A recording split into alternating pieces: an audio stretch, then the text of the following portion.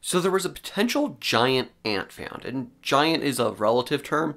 This one would have been probably around 2 centimeters in length, or at least the fossil is around that, which is going to be a bit less than 1 inch. And I mean, it still is a big ant. I don't know if giant is the term I would use, but definitely a big one. And this is important because we get a lot of fossils like this from the same time period during the Eocene in North America.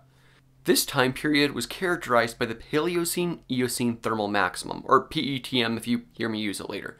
This was a time period of intense warming, where you need to think of things like tropical to subtropical Germany and Wyoming, or potentially even just giant drought and deserts across the equator.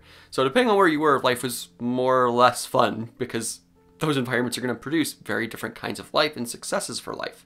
This fossil comes from the Canadian Allenby Formation, and it's actually really nice that it's from this formation, because that way we can compare it super easily to the formation that was being deposited at the same time in Wyoming, the Green River Formation, which has a ton of really incredible fossils, including some ants that are around this size. Now, the Allenby Formation doesn't have quite as good of preservation, so they couldn't actually name this new ant to a species, but they were able to name it to a genus, meaning it's related to some of those same ants that I mentioned from the Green River Formation. The genus in question is Titanomyrma, and there's multiple species in the Green River Formation. That's not super important for this part of it is how many species, more about the distribution of this genus. The distribution is interesting because in modern day very large ants that are similar to Titanomyrma, they're mostly found around the equator, which kind of begs the question of what the heck are they doing in Canada and Wyoming, which are famously not near the equator?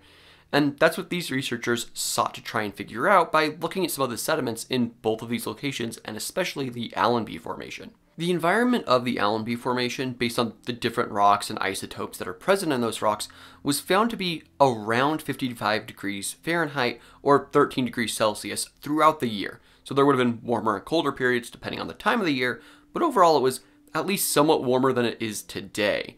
And I think that's a really important aspect to understand is, while that still seems relatively cool, what it is really good at indicating is that there were at least some locations that were a little bit warmer and could have facilitated these kinds of ants to move into those environments. This means these cooler but still not super cold places could have served as kind of refugia for queen ants, and as they moved further and further north, they were able to cross the Bering Land Bridge into Eurasia and then move into southern parts of Asia and parts of Africa. And essentially, then once the temperatures cooled, those warm temperatures, they followed back down. And it's not like an ant in Siberia is going to suddenly just migrate all the way back to Central America. It'll just go south towards India and Southeast Asia.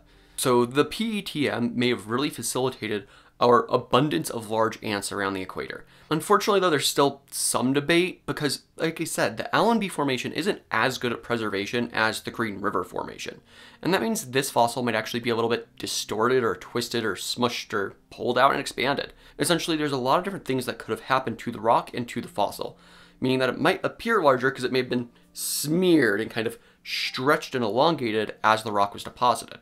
Additionally, it could have been compressed, and so it might actually need to be blown up in size to be relative to what it would have been in life. We don't exactly know all of that because we haven't looked super closely at the kind of sedimentology and also the kind of shear forces that would have been present on this rock while it was underground. That said, if we assume it actually was compressed and is larger than what the actual fossil is, its sizes line up pretty well to those Green River Formation species of ants. So really, it's probably that actual size or would have been that size in life, and it should be giving us a really good understanding of how the PETM actually influenced ant movement across the continents.